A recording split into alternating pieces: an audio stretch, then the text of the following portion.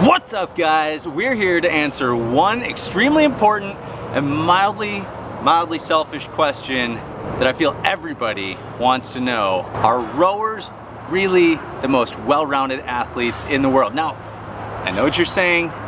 You're super biased in this discussion. Yes, I am. I'm not denying that. However, I feel like we should talk about it one way or the other. And there's a really interesting video that just came out the other day studying a famous Olympic rower who absolutely crushed it on the scales, but I don't want to give the answer away too soon. So I feel like, I don't know, I just feel like we need to get into more of like a science-y business type environment to have this discussion. So let's get inside and check it out.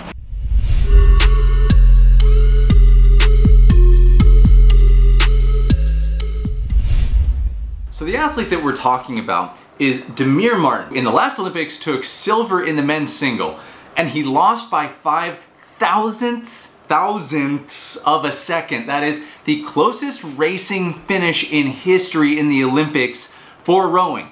You have got to see this picture. It's unbelievable as to how close he was to taking the gold.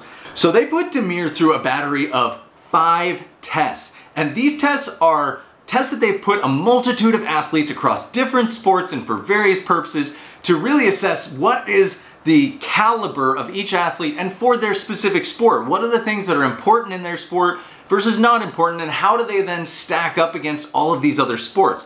Now, those 5 tests were a dynamometer, which is essentially testing just pure raw torque.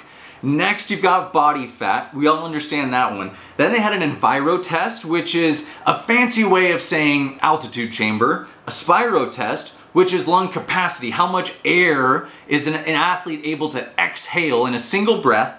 And then they tested VO2 max, the classic lactate threshold test that you always hear about, read about, see in any fitness publication anywhere. They're always testing VO2 max. And so of course they tested VO2 max. But let's take a look at what the real results of this were, because this is where it gets so interesting. Let's just start with body fat. We all understand body fat. Now, he was off season because this was post-Olympics when they tested him. He came in at 18.4% body fat for off-season training. Now compare that to, or what they compared that to, is an Olympic swimmer who comes in at about 12.4%, but you compare that to a heavyweight Olympic weightlifting athlete, and they come in at a smooth 26.7% body fat. Now the reason that's interesting is because he falls in the mid-range for athletes as far as body fat goes. Why is that interesting? Well, because this is a power endurance sport. So his body fat levels, although an endurance-based sport, are still relatively high compared to the type of work that he is having to do for rowing. So it's an interesting sweet spot between an Olympic weightlifter and a swimmer, which is interesting point number 1. Just put that aside, that's interesting point number 1. Interesting point number 2 was the dynamometer test. Now the dynamometer test, maybe you've seen it before. It's like a dude strapped in to a machine. It's like a chest harness. He's holding on, and it often is used for like elbow flexion and extension or knee flexion and extension. And in Damir's case, they did knee flexion extension, which is testing peak torque of the quad and the hamstring, as well as the ability to test the asymmetry between left and right legs. So they tested both. Now, what Damir scored at was 400, I believe it's Newton meters. Google, can we Google that one? Newton meters.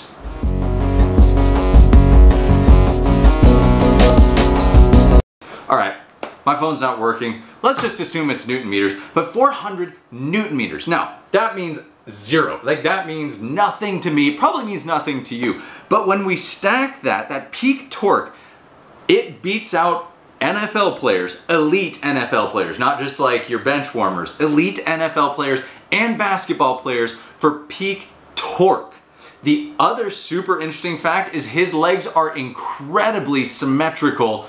In like the tune of the only variance was he was at 103.5% different, like 3.5% difference. That's remarkably symmetrical between legs. Most people probably not me, are symmetrical, not symmetrical between legs. You probably aren't either, but because of the demands of sculling or being in a boat, right, and having 2 oars in your hands, your legs have to be giving equally so that you go straight down the course. Because if one goes harder, you end up doing like this thing off the course, guaranteed. That in and of itself, also very interesting. Peak torque above a pro NFL player, that's huge. So let's put that point number 2, interesting, over here. Point number 3, VO2 max. We all love VO2 max, it's everywhere, everyone talks about it, it's a performance point. Where he really killed it was at 6.25 liters of O2 per minute. Now, what does this stack up against? It put him well above elite marathon runners in his VO2 max. Elite marathon runners, if you didn't know this, are exceptional in that category because they live at these mind-boggling paces that if you just asked me to do it once, I couldn't hit. And he is living well above an elite marathoner when it comes to VO2 max. So interesting point number 3, let's set it over there. Point number 4, not that interesting. The Enviro, they tested him at altitude with a minute 30 on, minute 30 off, 30 on, 8 rounds. Basically tested his capacity, heart rate as sea level increased up to 2,000 meters above sea level. The findings, as far as this video reported, not really that interesting. So we'll put that one over here. But where I was really interested to see, and this is yet another strong point for rowers, again, biased, maybe, probably, yes. Yes, I'm biased, but all of this reinforces my biases. Therefore, I am probably right because of this. Anyways, the Spiro test is a lung function test. It's like where you exhale and you're pushing out as much air as possible, and what it's testing is lung size or lung, basically how much air you can displace at any given time. And Damir was putting out 6.4 liters per breath, which is above Olympic swimmers. That is unbelievable. These swimmers, in my opinion, are some of the most amazing athletes in the world. And swimmers actually make fantastic rowers. Swimmers, if you're thinking about switching sports, rowing, we got you covered. Got a seat for you right here. They have incredible capacity. Their lungs displace so much air, and the control of breathing, it's something I've never figured out when it comes to rowing, or swimming I should say. But he was putting out more liters per breath in exhale than swimmers do. The man has lungs of steel. Now, he's a huge human being as well, so let's not forget that component. But sometimes those tall guys, like that doesn't necessarily mean that they're gonna have increased capacity, because it means it's more human to move over space and time, which can be a detriment. And that's one of the things that rowers can tend to struggle with, is like putting on strength and being strong, because they're so long and wiry. We have these long gangly limbs that just don't make for very effective like strength drivers or torque drivers, which I bring back to the dynamometer test on Damir was particularly interesting. So let's pull all these 4 interesting points. We'll leave that 5th non-interesting one over there. 4 interesting points: strong dynamometer test, fantastic VO2 max, body fat in between an Olympic weightlifting athlete and a swimmer, so he falls in the mid-range, particularly interesting to me, and the Spiro test.